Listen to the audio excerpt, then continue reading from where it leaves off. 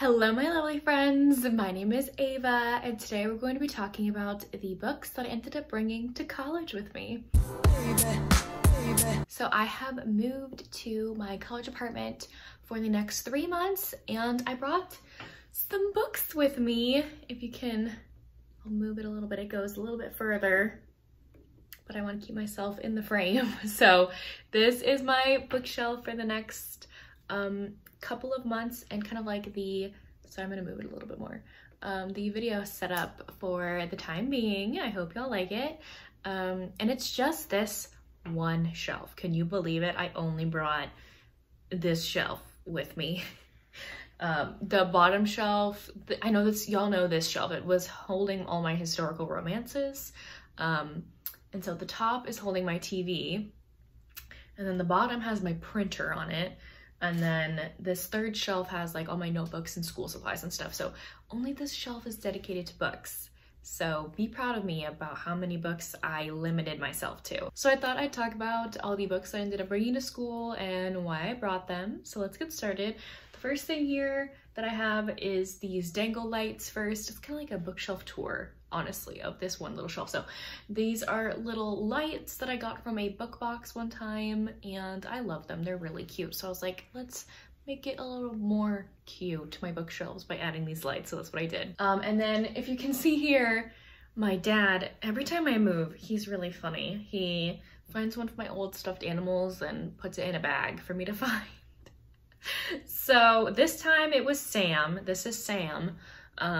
If you can see, he has no eyeballs because they were plastic, and my previous dogs, who have now passed when I had this when I was a kid, would rip the plastic eyeballs off of my stuffed animals, me and my sister's stuffed animals. And you can see his nose used to be plastic, but my grandma like sewed a fake nose and mouth. So yeah, he has no eyeballs, so that's funny. So I decided to put Sam on this little shelf here where he can fit. So I'm just gonna kind of like go down the line back here. I'll start with like the books back here. These are my 2 young adult novels because last time I was in school, when I was placed in, I'm gonna turn it a little more, sorry. When I was placed in a children's school, sometimes I had some downtime and you're not allowed to get out any electronic devices and work on other stuff. So I would read a book. And so I brought 2 YA novels with me to bring just to the school that I'm placed in case I do read or have the need to read something. So I brought 2 that I'm very interested in. I haven't read a YA, especially contemporary YA, in quite a while. So this one is There's Something About Sweetie by Sandhya Menon. This one just looks really cute. It's about a heroine who is plus size and she is a track or cross-country runner. I think it's gonna be cute. Look how cute the back is. I love this. I think I've read one of Sandhya Menon's books before and I really liked it.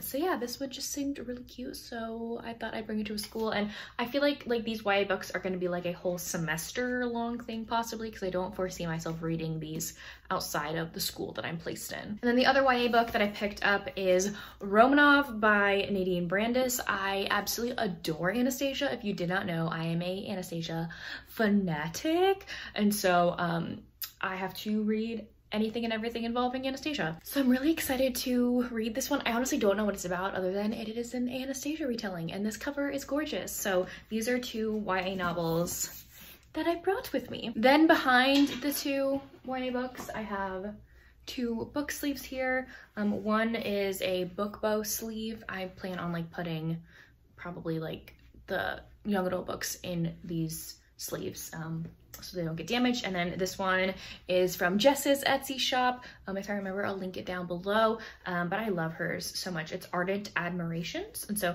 also this book sleeve has like all the bookmarks that I brought with me. I only brought a few. If you don't know, I have a large collection of bookmarks, so I'll show those off. That might be fun. So first I just have this really nice book depository one because I like the feeling of it, you know. This one says, I'm reading from cover to cover, it takes pages. So this one is really cute. I also love the watercolor stuff.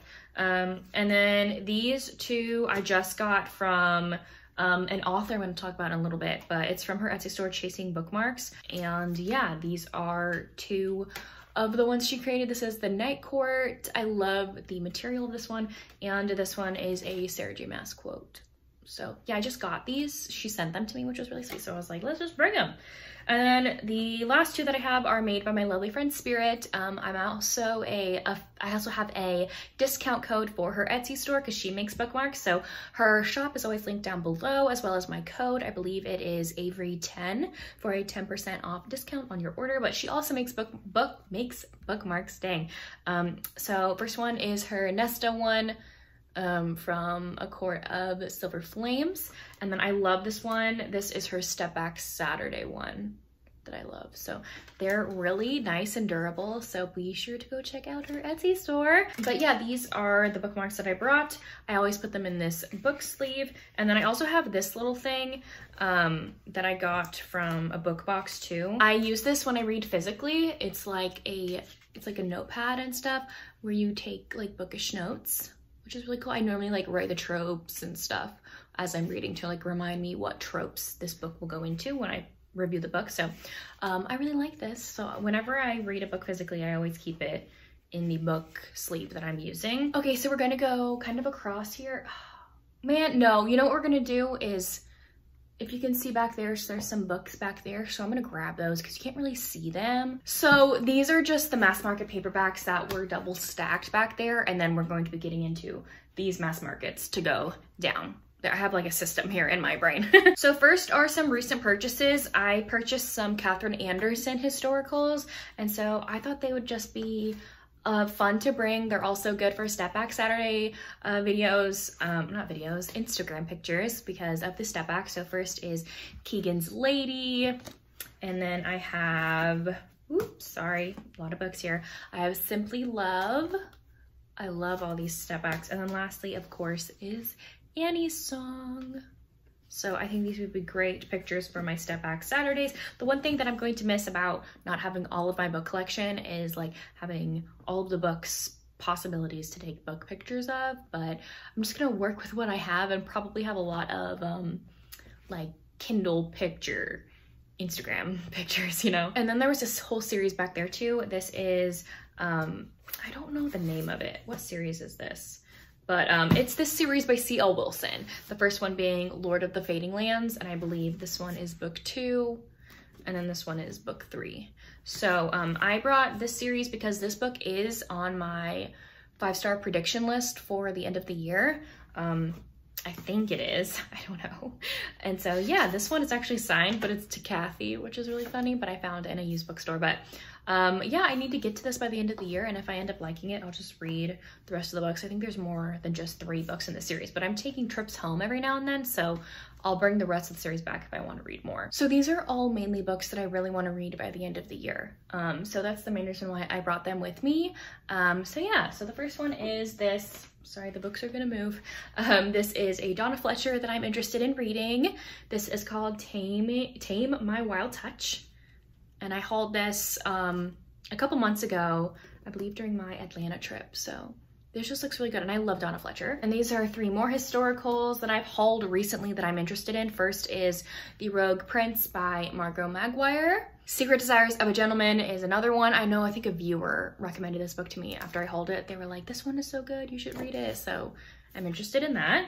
And then another one that I recently picked up is A Belated Bride by Karen Hawkins. I also got this one in Atlanta, and I've been loving Karen Hawkins, so if I'm in the mood for any historicals, I have a few to choose from. These are 2 books that were sent to me by the author, Lucy Morris, and I really want to read these books by the end of the year. So these are her, I think she has 4 published books, and there's only 2 I haven't read yet. So this is book 3 that she wrote. This is The Viking She Would Have Married. And then this one is Tempted by Her Outcast Viking, which is her newest release that she just sent to me literally as I was leaving college. We went and picked up the mail, and she signed it to me. Thank you so much. I've been loving her books. If you want to get into Viking romances, these are ones you need to pick up. Devil in Disguise by Lisa Kleypas is also one of my 5-star predictions for the end of the year, so I had to bring it with me, and just look how gorgeous this is. So this is the last book currently in the Ravenel series. And yeah, I need to read this one as soon as possible. before the end of the year, obviously. I was sent by a viewer. I was sent Demystifying Disability by Emily Ladau. I think that's how you pronounce her name. But yeah, this one has been on my TBR for a while, and look at all like the cute characters on the front with all of the mobility aids. I love it. And so I'm going through a lot this semester with my health and being a disabled student for the first time. So I brought this along in case I needed maybe a pick-me-up and needed to read something kind of like inspiring and helpful. So that's what this is. And I know my Libby has the audiobook for this, and the text is really big and it looks good. So hopefully I'll read this one soon. Then I have 3 books that I hauled literally the day that I got here. My mom was really sweet and took me to the bookstore and was like, pick something out, I'll buy for you. So she picked out this one for me because it's something that I do need. This is Your Pocket Anti-Anxiety Guide. We think that my anxiety, I have really bad anxiety. My anxiety is heightened. When it is heightened, it exacerbates my chronic illness. It makes it worse. And so we do not want that. And so hopefully something like this that I can read in times of stress will help me. So that's why this is on here. Then when I was at the store, I had to pick up the new version of Barbarian Lover by Ruby Dixon because I did not own it yet. And like, look at this cover. And so probably when I go back home, like I'll trade this book out for another one that I haven't read yet. Because I've already read this one, but like, it's so floppy. I love it. I love these new editions. It is a little ripped at the corner, but it's probably my fault. I probably did something I shouldn't have or left it in the car or something, but look at how gorgeous this is. I'm obsessed. And then the last book that I purchased a couple days ago is this book. This is What Lies Beyond the Veil by Harper L. Woods. I've heard a bunch of great things about this book from Jess over at Honest Fiction, and she loves this. And it is a start to a new fantasy romance series. And so I saw it and I was like, you know what? Let's do it. I haven't really bought a book in a while that I haven't read yet. What I do is I read the book as a Kindle book or listen to it, and then I will purchase the physical copy. Other than historicals I'll buy any and all, but like when it comes to like a regular trade paperback book, especially a fantasy romance, like I don't normally buy the book first. So I was like, you know what, let's try it. Let's see what this is about. So this is like a fantasy romance that I've heard great things about, and this was on their book talk table at Barnes & Noble. So I've been wanting to read The Last Letter by Rebecca Yarros for a little bit. This is apparently a very emotional military romance. That's all I know about it. I know it's very emotional, that I need to get my tissues out for this. But I know that my Libby has the audiobook. And so yeah, if I'm ever in the mood to have my heart ripped out, I have this book waiting for me. I really wanted to read Ugly Love by Colleen Hoover by the end of the year. I have been constantly checking it out from my library and just like pushing back the date on when I get it because like I'm just not in the mood for it sometimes. But I know this is like a staple in the book world, anything Colleen Hoover honestly is, but this is just one that I haven't read yet, and I have not heard any spoilers about this book. So if anyone spoils this book for me, I will be mega mad. So please don't spoil nothing. I've heard nothing about this book, which is like a surprise to me that I have not spoiled myself for this, because I spoil myself so easily with this kind of stuff. Nikki over Nikki in Bookland, like a month ago, sent me this book. This is A Lady for a Duke by Alexis Hall. Thank you so much, Nikki, for sending this one my way, but I am really looking forward to reading this. This is a new historical that everyone's been talking about. And yeah, it's like a friends to lovers romance. And I'm really excited. I don't know a lot. Like, I feel like anytime anybody really talks about this book, I kind of like fast forward through the summary because I don't want to know a lot. I think Viola and Justin were at war together, and she is presumed dead. And so after she's presumed dead, she's able to like go out into society as the person she's always wanted and meant to be as a woman. And I'm really excited about this. And then her and Justin like reconnect, and he starts to fall in love with his friend, which I bet will be like kind of like tension heavy too, because he doesn't know that that is his friend. Like, he does not know that. So we're gonna see how this one is, but I've heard nothing but amazing things about this, especially because it is also written by Alexis Hall, and everybody loves Alexis Hall. I have Tutoring the Player by Rebecca Jenshak. Ooh, the bookmark fell out. I got this in Hello Lovely Box's Trip of the Month box, I think for college romance. I think that's what it was, but I brought this because this takes place in college, and if I'm feeling to read a college book, I'm in college right now, so let's pick this up. I have the audiobook already on Libby. This is like a guy needing a tutor, and the heroine is the tutor, and they fall for each other. That's all I know. So yeah, let me know if you've read this and what you think about it. I really love the cover. It's so cute. I have a little short novella. This is Love in the Library by Lauren Conley. I think this is also another romance that takes place in college, in like a college library. So I was like, let's just add this to the mix. It's very short, and if I'm wanting to pick up a novella like on the whim one day, I have this, and that's all I really know is like these two are in the library together. I don't know if they get stuck in the library or what it is. I'm really loving Emma Castle's books, and so I brought A Wilderness Within with me. This is interesting though. We'll see if I actually read this one, because this one is a romance during like a pandemic. This was written before our pandemic, which is freaky to me. But I've heard great things about this book, and I love this cover, and I think the audiobook is on any play for me to listen to. Next is Praise by Sarah Kate. I've already read this book, but I brought it with me and like 2 other books towards the end of the shelf with me because I'm going to a signing in September, and I'm gonna bring this book along with me to get it signed. So I'm very excited for that. But yeah, this is a ex's dad romance that like everybody loves. So I really enjoyed this, and if you want to know my real-time thoughts for that, I'll link the video down below to my indie romance vlog. Okay, I'm gonna put Sam up here, back up here, hopes that he stays. Next, let's grab this book. This is From Lukov with Love by Mariana Zapata. I am reading this book for my 5-star prediction vlog, so I need to read it by the end of the year, and I already own the audiobook, so like I don't know why I haven't picked it up yet. This is like a lot of people's favorite Mariana Zapata books, and I've never read a Mariana Zapata.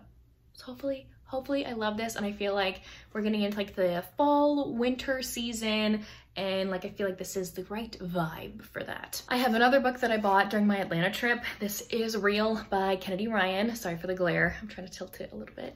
But this is a book that I said I would read by the end of the year, and all I know is that it is a contemporary romance, and the hero is like a movie director, and the heroine is the girl he's chosen to star in his movie, and they fall in love, and I believe she has lupus, or she has a chronic illness of some sort, and the chronic illness rep in here is apparently amazing according to my friends. So hopefully I love it.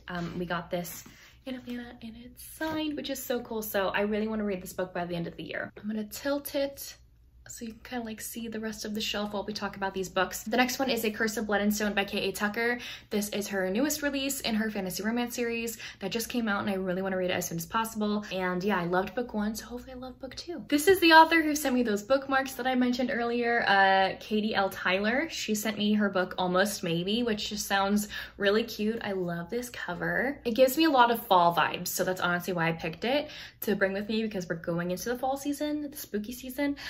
This doesn't look spooky. I don't like spooky books, but this is definitely giving me fall vibes. And it came with a bunch of little goodies in here. And it came signed by the author. So thank you so much, Katie, for sending me this book. Hopefully I love it. It just looks so cute. And the last 2 books that I want to mention are these 2 by Sophie Lark. This is Broken Prince and Broken Vow. These are 2 of her books that I do not have signed yet. I already have Savage Lover signed because it came signed with the Hello Lovely box, so I didn't bring that with me. But hopefully I'll get like the other books. I'll buy them before the signing, or at the signing, who knows, and I'll get them signed by her. So there you have it. This is my college bookshelf. Down here are just like notebooks and stuff you can see. These are all the books that I have for the next couple months, and I'll obviously be going back home every now and then to pick some more up and dropping some off, like just rotating them whenever I go back home. So yeah, let me know down below if I should prioritize any of the books that I haven't read yet on this shelf. Please let me know. But yeah, thank you all so much for watching. I will see y'all soon in my next one. Bye y'all. Wake up, today's gonna be a good day. Wake up, today's gonna be a good day. Wake up, today's gonna be a good day. Wake up, today's gonna be a good day. Wake up, today's gonna be a good day.